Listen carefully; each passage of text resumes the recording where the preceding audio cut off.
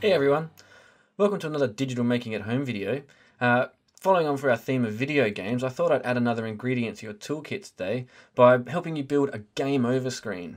Now, lots of modern video games don't really have game over screens as they tend to not have limited credits, but the simple games that we build on Scratch very often do have that sort of end state or state change where the game has to just finish, like the game is suddenly over because you've run out of lives or whatever it is. Now, I'm going to be adding to the archery project that you might have seen me make with my partner in crime Xavier previously. If you haven't watched that video, you can go away to rpf.io/home and watch it now.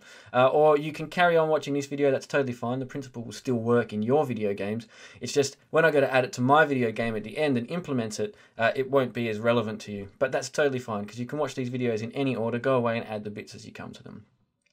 So a game over screen is really, really useful because what we can do with it is we have our game playing, and when, in this instance, the timer runs out, which is when I want my end state to happen, the game will shift over into the game over phase and tell everybody that there's no more playing, okay? The controls are taken away from the player, big thing pops up on screen, usually a big sign saying game over, or the screen completely changes and locks you out. So in my instance, I'm going to add a sprite that says game over. So just like I added my coin screen sprite the other day, I'm going to add a new sprite, so I hover over this and choose upload sprite. And then in my game elements folder, I've got a couple here that I'd like to use. So I might use my big green one today. So I import that here and see my game over sprite pops up in my workspace here. So what I do with it next is I'm going to center it in the screen and I'm going to make it a little bit bigger. So it could go for, let's say, that. Fantastic. Okay. So that's a nice size. It fills up the screen. It's very obvious to the player that the game over sign has popped up. What we need to do now is we need to add a bit of code to make that happen. So if you've seen the video previously, you remember that I put most of my game controls inside the backdrop because that's way easy to get to them. So here's my timer that stops the entire game. And you can see at the end I've got my stop all block to stop the game. What I want to do now is I don't want this to be my end state anymore. I don't just want it to kill my game. So I want to get rid of stop all. I still like this when my timer runs out, so it starts at 15. When my timer gets to 0, a second at a time, I play my sound bonk, and then the game is over. And so what I want to do now is, as we worked with broadcasts previously, what I'm going to do here is once my timer runs out, I'm going to have it broadcast a new message for me. So I'm going to take my broadcast block here. Okay, well, I've just broadcast coin into my game, so it started again. But that's okay, I'll just let it hover. So broadcast coin in, I want a new message. And this new message is going to be game over. Okay. So I have my game over broadcast here ready to go. And then here on my game over sprite, I want it to appear when it receives that message. So when I receive, I'll just make my blocks a little bit bigger for you so it's easier to see. So when I receive game over, what I want this sprite to do is to show. I want it to appear on my screen. Okay, and then what I want it to do is I want it to stop everything. Okay, so it should appear and just kill my game off. Okay, so stop all scripts in my game. Alright, so just when you double click it here, it runs that script, and so that's stopped all that. You can see my game stopped playing.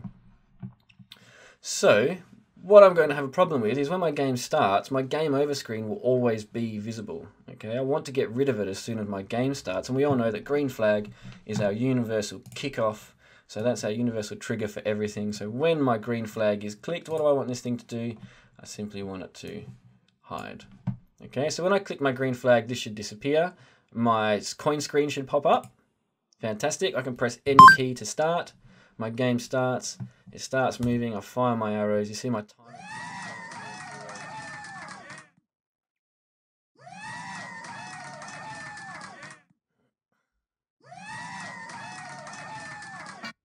There we go, and it killed it, but it stopped my sound a little early. I didn't like that. I wanted to play my bonk sound, but it didn't quite do it. It killed it off. So let's go back here. Start sound bonk, broadcast game over. Okay, so here's the difference between start sound and play sound until done. So start sound kicks it off and then broadcasts instantly, and you see it was so fast that it killed the sound bonk, and it's only this long. That's it, but it still stopped it before, because what happened was, it started that sound, immediately broadcast my message straight away. My game over sprite received that message, it showed and stopped everything. In the space that it took that sound to even half play, it killed everything. So if I go back to my timer here and I've got my play sound until done, it will make sure my sound gets completely played and then it will kill my game. So For ease, let's just slow this down a little bit. We'll go to 3 for our testing phase. I push any key to enter my game. 3, 2, 1, game over. Fantastic, and that's killed it.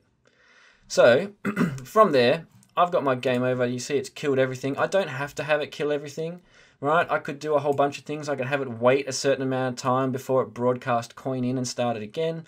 I could build another loop where it did something else. There's lots of things you can do from here, but in this instance, this simple game, we're just going to kill it off once we have game over, and you can start it again by pushing the green flag. So you see my cap comes up, any key to start. And then it goes and kills it all off. Fantastic. So that's how to make a game over screen in Scratch, everybody.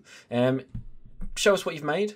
Send your projects into us. We'd love to see what you're doing. rpf.io/home. Remember, if you're under 13, get your folks' permission before you send us anything. But honestly, we'd love to see what your projects are, the things that you're coming up with. Like I said before, just because we aren't all together doesn't mean we can't keep creating cool stuff. So please share your work with us, guys. Get in touch. Have a go at all the stuff we got on the project site. Keep learning. Catch you later.